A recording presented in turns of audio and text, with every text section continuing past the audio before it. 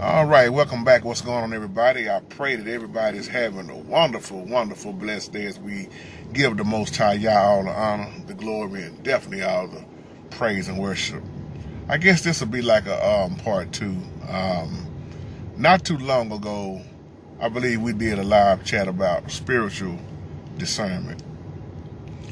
And the Most High have laid this heavy in my spirit because there are so many people that claim to be followers, but at the same time, when you look at them long enough or you listen at them long enough, you should ask the question on where's your spiritual discernment?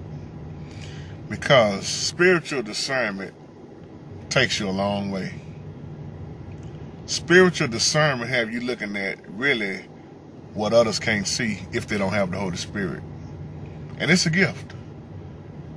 The spiritual discernment, let me just break this down. I get so sick of Christians talking about, oh, don't judge me. The Bible say don't judge. When you look at spiritual discernment, that's rightly divide the word of the Most High. When you look at spiritual discernment,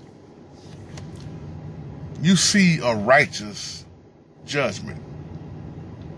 And we serve a just Most High Yah.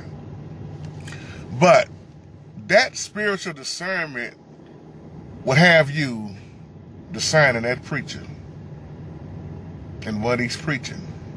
That spiritual discernment, that old boy that say he love you ladies and he want to marry you and be your husband, that discernment is going to have you discern that man to see if that man lines up exactly as the Bible say that man's supposed to be, excuse me.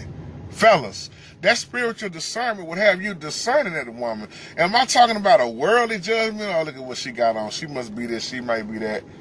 He may be this. I'm not talking about this worldly judging. I'm talking about this spiritual discernment. The Bible uses the term rebuke, reproof, correct, teach. If you don't use spiritual discernment in this life, how you gonna make it? That spiritual discernment will have you seeing how that co-worker is 100 miles away. That spiritual discernment will let you know that that dude over there, he ain't right. Now, religious people, they put a twist on spiritual discernment. Let me tell you why. Because a lot of them say they are, well, I'm discerning you, but they really not. And I ain't talking about all.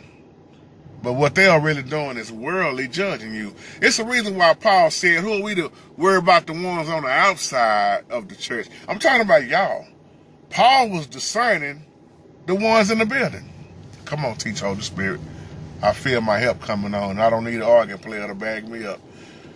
I feel that the Most High is spreading this message through me to tell somebody. I don't know who it is, and I'm not going to try to figure out who it is.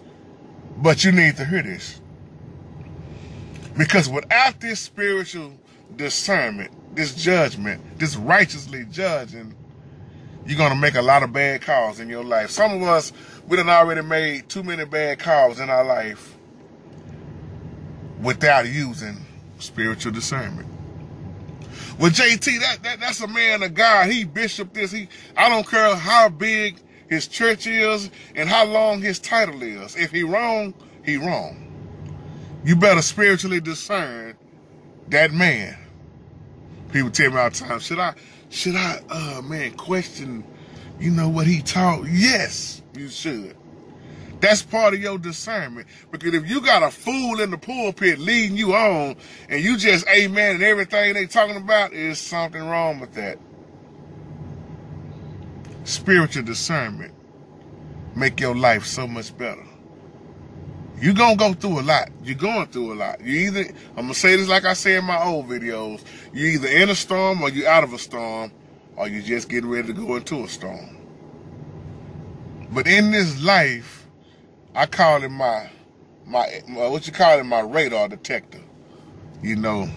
Just like when all these so-called prophets used to come up in my life telling me what they saw. It ain't even come from the Most High. My spiritual radar kicks in. Up there go that discernment. Brother, be gone. Your spiritual discernment will have you discern every last one of your family members when they already talking bad about you anyway. So it's a blessing. It's a beautiful thing when you have the spiritual discernment. Like I say, it's righteously judging. It's the way that the Most High told us to be. When people be talking about, oh, don't do that, judge, the Bible say don't judge. And if you keep reading the next scriptures, you know what it tell you to do? Clean out your eye. Take the speck out of your eye. Then you can look into your neighbor's eye. See, I ain't got no business trying to correct somebody else if I ain't correct myself. Can I get a witness? Teach, Holy Spirit. Old folk used to say, stop trying to sweep around my front porch if you ain't sweeped around your own. Stop trying to look at my back door window when you ain't cleaned out yours yet. So in other words, get yourself right under the Holy Spirit. Then you can be able to teach and correct somebody else. As parents, all the time, we have to correct our children when they do wrong. They might not like the rules. As a brother was preaching about this morning, they might not like the rules you set down, but it is what it is. He was making a good point about when your child is 5 or 6, Minister Buckley say when you big shout out to Minister Buckley. He say when your child is in 5 and 6 years old, you can tell them what to do, but as they get older, when they start hitting teenage mode and up, then he say when they become an adult, all you can do is just say, Father, I stretch my hand to thee. That's all you can do is pray for them and give them over to the Most High. But even with that, you're using your spiritual discernment. So if you didn't get nothing else out of this video, catch this right here. If you're going to make any decisions in this life and be on the right path, you better use that discernment that the Most High told you to use. If not, you're going to continue to be on the wrong path. I love you, my brothers and sisters. I want to give a shout out to my sister. I hope I say your name right, Tanisha. Appreciate you coming on out. Big shout out from you to you all the way from LA and coming in fellowship with us today. We appreciate you, sister, and love you. And I just pray that more and more people around this world, with the ones that's lost, let me say this right. I pray that the ones that's lost, more and more will come into, knowing the Holy Spirit. Because time is winding down. The clock is ticking. Which side are you going to choose? You see, I threw up 2. You got the Most High or you got the devil. You make that decision, And I pray that everybody make, well, I ain't going to say everybody because everybody ain't going to make the right decision. Some have already chose to follow the devil. But with that being said, y'all have a wonderful, wonderful, blessed day. And y'all take care. Shalom.